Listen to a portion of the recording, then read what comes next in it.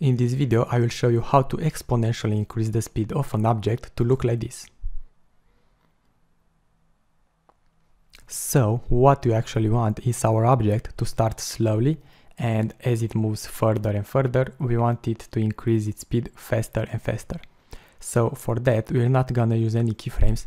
You can see here that if I press P, we don't have any keyframes, but we are going to use some expressions, and don't worry, it's only gonna be like 3 lines of code. So it's very simple. And the fact that we don't use keyframes, it's very effective because I can actually take this and move it wherever I want. And the effect is the same. It starts slowly and then it goes faster and faster. So let's get started.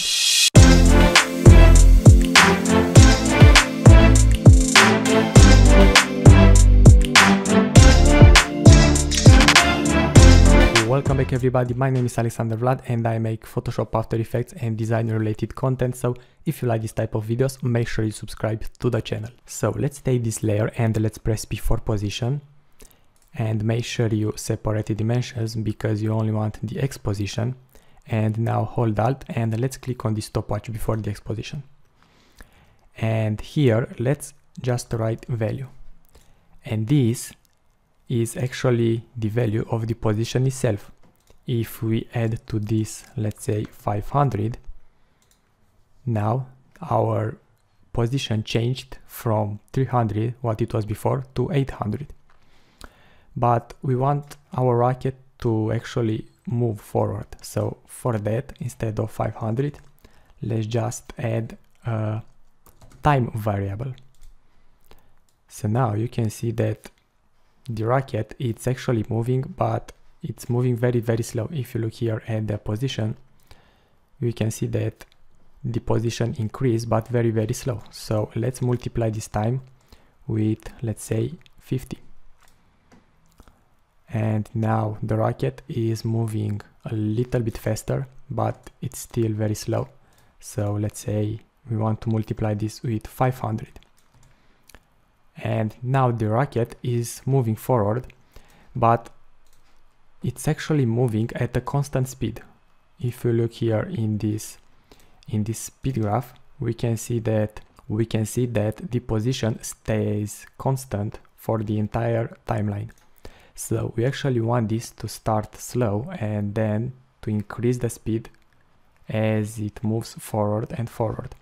So for that, instead of 500, we have to write here a variable that will change the value faster and faster.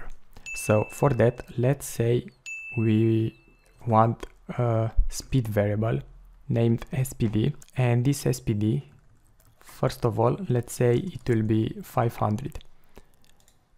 And the effect is as the same before. The rocket is moving at a constant speed. But what you want is to link this speed variable to a slider that will increase its value over and over. So for that, let's just click on this layer and let's search here for effects and preset. And now let's search for slider and double click on this. And now we have a slider. So if you want to link this SPD to our slider, we can actually just write this layer dot effect, and here let's just write slider control, and here again slider.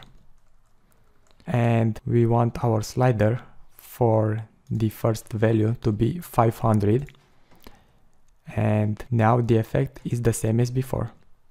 The rocket is moving at a constant speed. So what you have to do now is to take this slider variable and just make it change its value faster and faster. So to illustrate what we actually want, we have here this graph that looks exactly like we want our rocket to behave.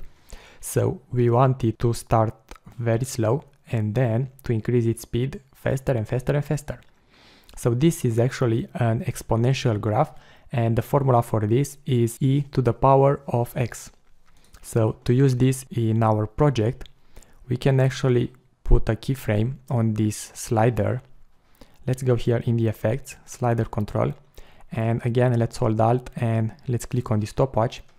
And now we are again in this expression field, and we can actually write value plus, and now let's use the formula from before. So that was Math.exp, and here in parentheses let's just write time. Okay, and now we can see that, wait, the rocket is still moving at a constant speed. So why is that? Well, it's not actually moving at a constant speed. If you look here in the graph editor and we press this post expression graph, we can see that the speed is actually increasing over time. So you can see that it starts slow and then it moves faster and faster. But we want this graph to be actually steeper.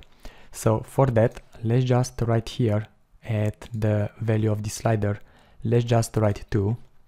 And if you look now in the graph editor, the value it's actually very low. So let's multiply the math expression with 50.